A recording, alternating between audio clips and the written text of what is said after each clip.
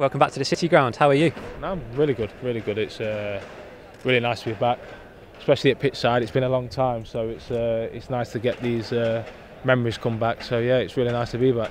Just tell us a bit about why you're here this afternoon. I've just come to do a little bit of media work, a few interviews, in a couple of lounges, and watch the game, and hopefully get a win.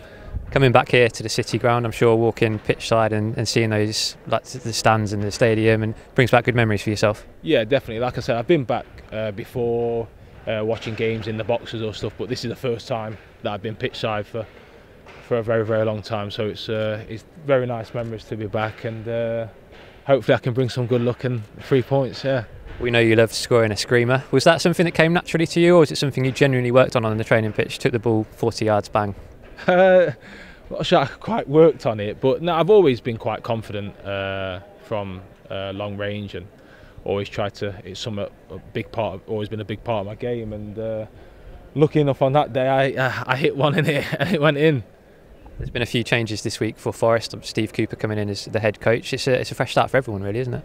Yeah, exactly. I think that's what you'll see today. You'll always get that bounce of a new manager coming in, and you'll get a few players in the dressing room who probably wasn't involved or wasn't in around the team will get a new lease of life, and they will now get a chance. So it's everyone out there to stake a claim. So listen, you can only go one way, and hopefully that's up the table, and the performances will come good.